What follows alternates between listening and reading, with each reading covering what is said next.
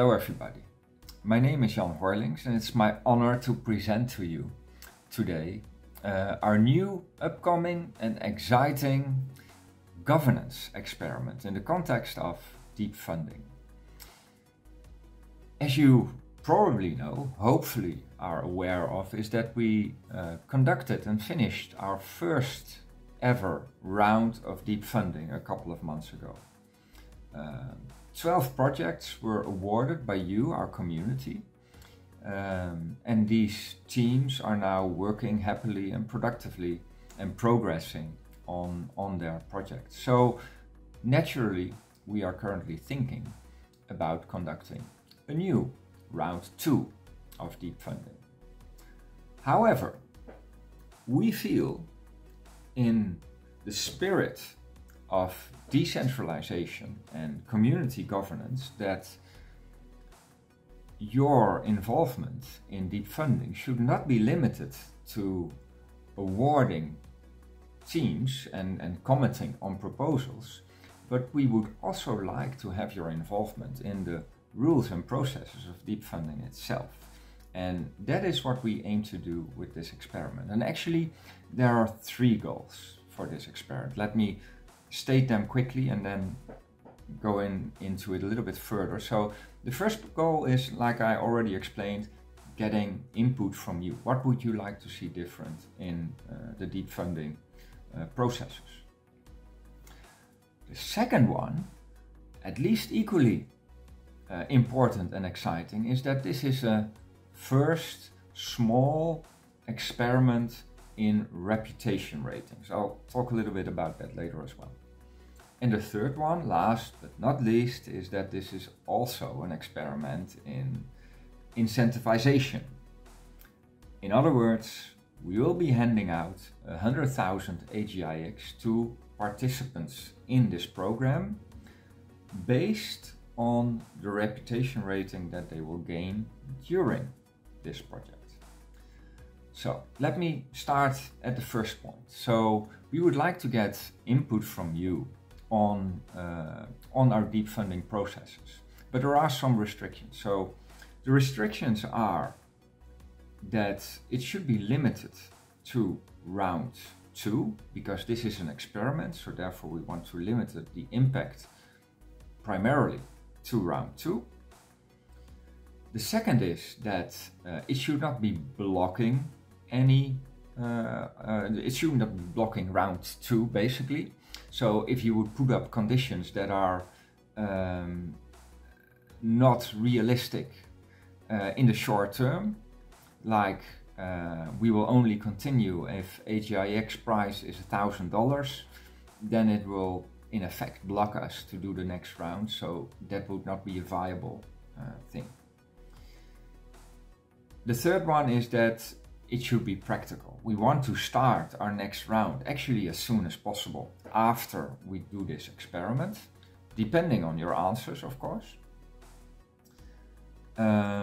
So if we would need to make fundamental changes to our tooling or other things that are really time consuming, then that would also not be the most appropriate ones. But apart from that, anything goes. So you can create a proposal on the awards you would like to see for the teams. Or last time we had 2 pools. We had a pool with a maximum of 40k and a maximum of 150k. Maybe you would like to see that different. Maybe you would like to see themes for new proposals. Maybe you would like to have different conditions to the teams that commit. Maybe you have other ideas about the voting process. I've heard about ideas of doing that in stages or having other thresholds for the teams. Basically, anything goes as long as it is within the 3 restrictions that I just mentioned. So round 2, not blocking and practically feasible. I'm looking forward to all your ideas, and I really hope to see a lot of new and fresh ideas that we didn't think about yet before. And apart from proposing new ideas, I'm also looking forward to your feedback on proposals that others will submit. That is equally important. Giving ideas on how a proposal can be improved, or how it can be changed in another way. Which brings me to the format of a proposal. So a proposal should have a question that we want to put out to the community for an actual vote. So proposal could be, would you like to have another category in deep funding? And then the answer could be yes, no, or something else. So you would have to provide a question, a number of answers, some explanations why you think this is important, and ideally also some success criteria. So is there a way we can measure whether this new change was successful and therefore should be reused over further rounds, perhaps? So that's about the proposals. By the way, there are articles and there's a document on our deep funding website and our Medium where all these conditions and rules will be written down in detail, so you can read them at your leisure. Going to the second part, which is reputation rating, and to me personally, that is maybe even the most important thing. For those of you who have been following SingularityNET for a while, will know that reputation is a thing that has long been debated and thought about, and may underpin a lot of things that SingularityNET is doing. So our services on our platform at some point might have or will have a reputation rating. But the same applies to people in our community that would like to vote on all kinds of governance proposals, maybe not limited to deep funding in the future. So therefore, this is a really important experiment to get our hands dirty, so to speak, and give it a real try in the real world.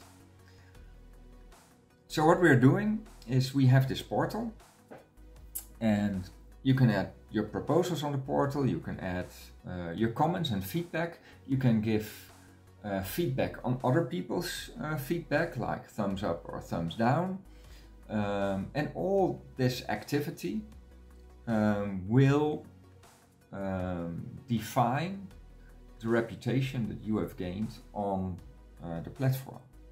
And we're looking for the things that are most constructive and most helpful to others. So that could be creating a new proposal, but maybe it's just as helpful to create feedback on all the proposals that have been made over there.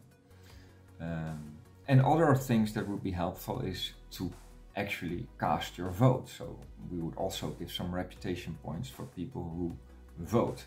More on that later. We will not specify at this moment in detail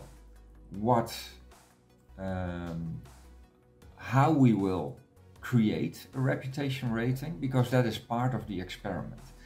We feel that we first have to go through this, we have to see what will come out, and then we are in a better position to make an algorithm that will define the rating per person.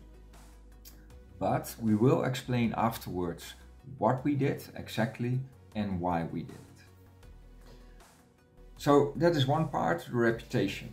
The third part is incentive structure.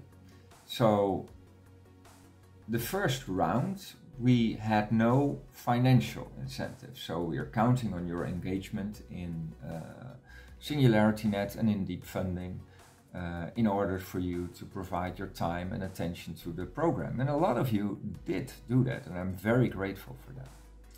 Still, we would like to see even more engagement in the next round, and therefore this is also an experiment on engagement, in the sense that we will be distributing 100,000 AGIX over all people that contribute to this experiment. But it will be related to your reputation. So if you score a lot of reputation points by either creating a lot of proposals, giving a lot of feedback, giving a lot of thumbs up, thumbs down to other people's feedback, giving ratings also in our portal. All these things are considered positive contributions, and based on all these things we will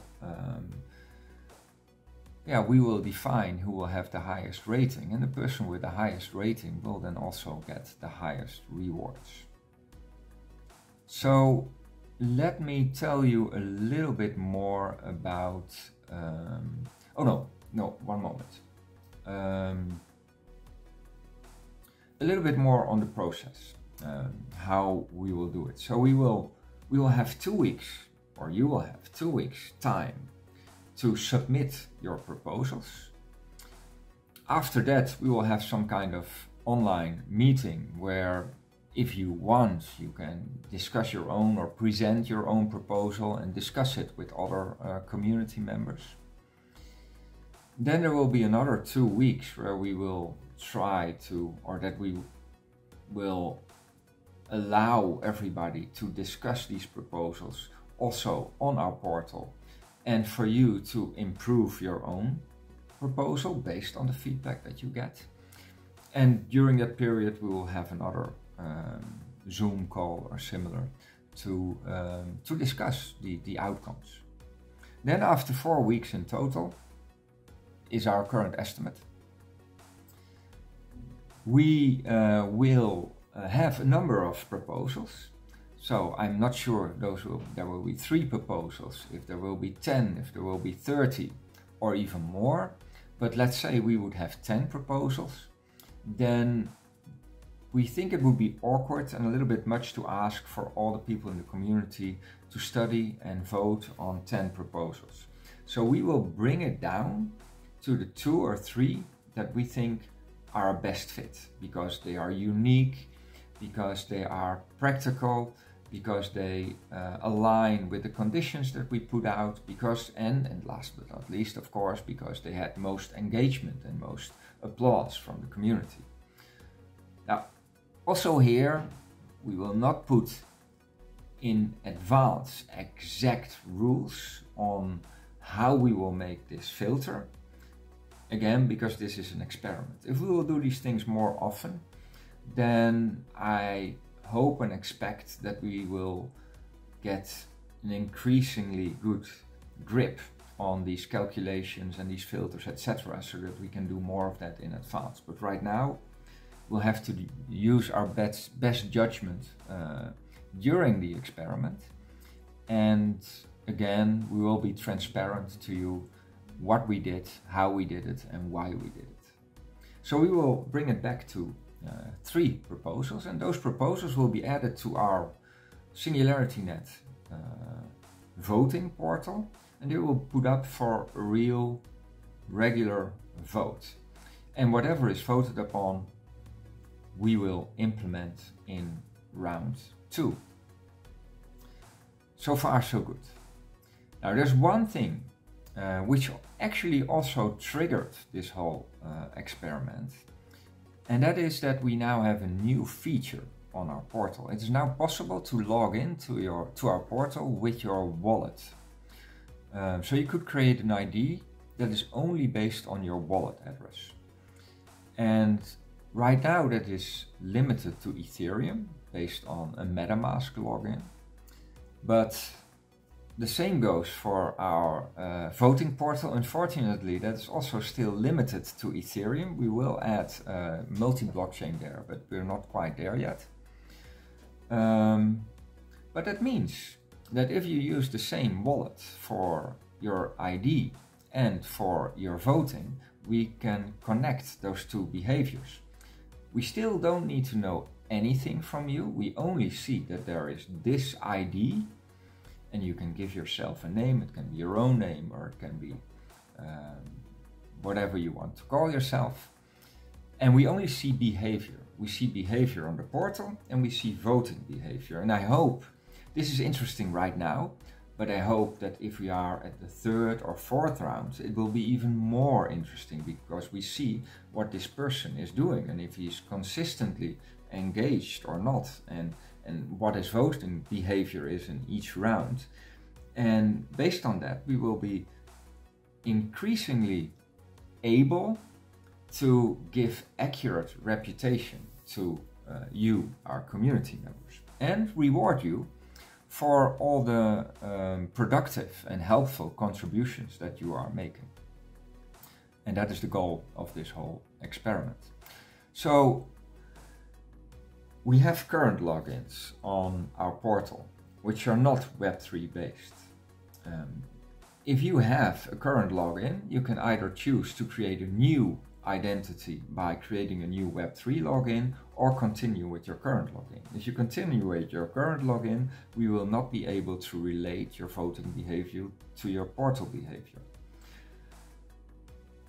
You will still earn reputation rewards, and you will still earn AGIX rewards if you have constructive contributions, even if you don't have a Web3 login. Only if you do have a Web3 login, you will get a little bit extra rewards for having voted. So that is the basis that we set out with on this reputation. So we're hoping for a lot of Web3 logins, because we do think there's future there, but you're free to do what you want. If you don't have a login yet, you can still choose if you want to have a classic login with email and username, password, or if you want to go for the Web3 login. So it's all up to you. Also, there's no KYC or anything required. The only thing that we are looking for is consistent, productive, constructive behavior over time. And based on that, we will create reputation, ratings, and we will be able to increasingly use them over time. It will also have over time a liquid aspect, in the sense that if you get positive feedback from somebody who has a high rating already, that feedback might count more than if you get positive feedback from somebody who is new on the rating, on the portal. I won't go too much into detail here, but all this is meant to make sure that the people who earn it most, who add most value, will also earn most reputation and actual AGIX rewards, instead of only rewarding people who have the biggest bags at the moment. In the first round, of course, it was one token, one vote, on purpose as an experiment. And here, what we will do with the reputation, that's something that I didn't mention yet, we will use it for the rewards, but equally important, we will also use it to influence the weight of the voting. So if you have a high reputation, your vote will count more. So if you have 100 AGIX, but you have a high rating, maybe it will count as 200 AGIX or 300 votes or whatever. We haven't sorted out those details yet, so we don't know the amount of weight it will give you, but it will give you added weight, and that way we try to balance people that have a big bag of AGIX, which should also count, it's also a valid argument, but we balance it with people who may have smaller amount of AGIX, but who are really active in our community. So all this is why I'm so really enthusiastic about this project, because I think it's the first step, a baby step, in a direction that will become really important for us and will set an example, hopefully, for the larger community. So let me state once again that this is an experiment. So there's a lot that is not in place yet. We don't have Cardano wallets yet integrated either with our portal or with our voting portal. We don't have functionality on our platform that takes advantage of higher reputations in terms of visibility, for instance. We don't have clear, clarified, thought through, stable algorithms for our reputation yet, but we will give it a try. We are at the stage at deep funding that we still have the luxury of being able to do these experiments without incurring a lot of friction. We're still early days, we can still change things, and actually I hope we will stay like that. We will continue to experiment because that's the way to improve, and we will continue to be flexible both from processes and tooling perspective. And yeah, that's my personal goal, one of my goals in this whole program, to stay flexible and to learn, and in the process make sure that we have a balanced and matured governance protocol that will enable us to give more and more of our decisions and directions to you, our community. But that's a journey. It will take time and we'll do it step by step, but this is a first and very important step. Probably I have forgotten a number of details here, but I hope that you get the basic idea, and I hope that you will come to our portal proposals.deepfunding.ai and either just create a proposal, just read which proposals are already there. We put in 2 of them just as a reference, as an example, but you can vote on it and you can give comments on them, or you can create your own. Or just read the proposals and give feedback and think about it, and then ultimately also vote on which things you think are a good idea, or vote if you think that a proposed change is really a bad idea. So each proposal can have pro and contra votes. I'm really looking forward to see what will happen here, because it's a black box basically, it's a jump in the unknown, and I hope that you will all take that jump with me. So I hope to see you there on our portal and also on our social channels on Discord and Telegram. See you there.